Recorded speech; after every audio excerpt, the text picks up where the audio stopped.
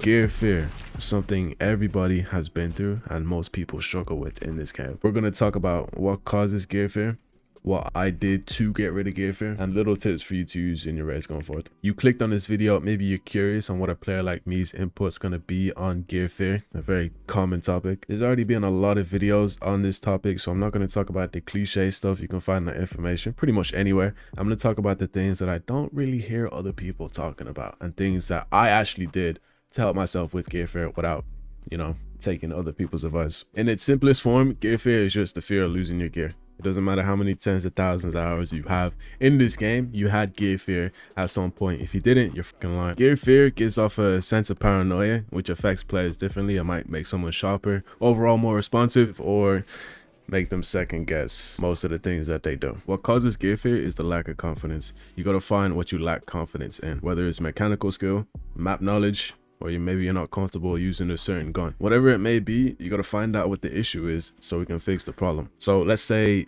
I lack confidence in map control. I don't remember what I lack confidence in specifically. It's been about a year since I started playing, but let's just say map control, right? There's a number of different things you can do to gain confidence in the map that you're trying to learn. Right? Play offline. Shit, if you don't have EOD, scav in. If those two options are not viable for you, start using shitty kits to run around the map and figure out your routing. Figure out different angles that you're exposed to in certain areas. And if you do die due to map knowledge, it's not going to be as big of a burden because you're using a shitty kit. You want to start using gear that complements your level of confidence, because it will take a while to learn a map. So just play it patient, use gear that complements your level of confidence, and start progressing from there. The next thing I use is insurance frauding. If you're not sure what insurance frauding is, it's pretty much just frauding your own gear set for somebody else's that you've killed in that raid. Since I'm averaging multiple kills a raid, this one's a no-brainer for me. You can imagine the benefits you're getting with it too. You weigh less, you make less noise, and you're more versatile in fights. It's very effective, especially me playing reserve. There's a couple of spots around the map. You would label them as god spots, because even if somebody knows my gear is down there, they wouldn't actually be able to get it unless you're cheating and you clip through the wall.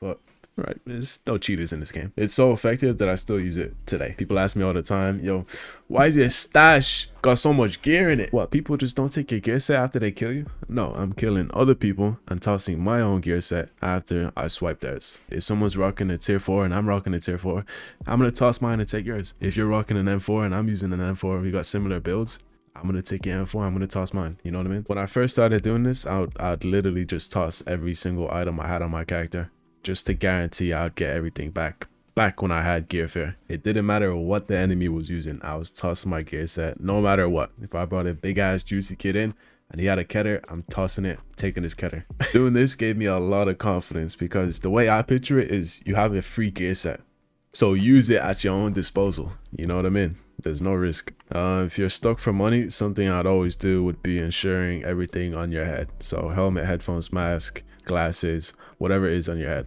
because those things are the most common items you'll find on other players. Everybody's going to be using headphones, masks, helmets, so you're most likely going to toss those things. With body armor, there's a couple more checkboxes that got to be ticked off.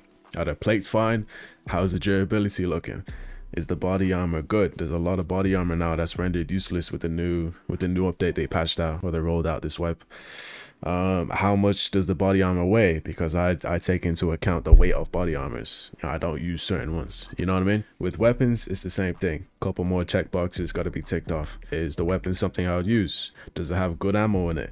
Is he using the same caliber I already have in my gamma case to repack with? If he's not, does he have enough ammo for me to sustain myself during the raid? You know, there's a couple more things. With backpacks, most people are using backpacks, so I wouldn't ensure that. Rigs, it's really up to you. So take into account what map you're playing, what are you doing in a raid, what kind of players are you running into, and ensure your items accordingly. For the lunatics that main factory, I wouldn't ensure on this map, because the chances of hiding something in the map and it not being found is low, because the map is so small. The people that are just saving their best gear for never, you are going to bring a good kit and you are going to die to bullshit. It's inevitable. That's just how the game balances itself out. So there's no point just leaving gear in your stash collecting dust. The longer it takes for you to use this good gear in your stash, everybody else is accumulating this good gear also. So now it's not so good anymore. It's going to be average by the time you actually use it. So if you find something good, like a Zabralo early wipe, use it. It's rare and it's good because nobody else has it and you have the clear advantage. So if you wait until end wipe to use it, well shit, everybody and their mother's gonna be rolling around with their bottles like bowling balls. Anyways, I'm gonna keep this video short and informative the way I keep most of these types of videos. I do coaching as well. If you're looking for the most effective way to get better at this game, hit me up. Link's gonna be in the description. And I appreciate 30,000 people hitting the sub button on my YouTube. I appreciate it a lot. Much love, and yeah, I'll talk to you boys.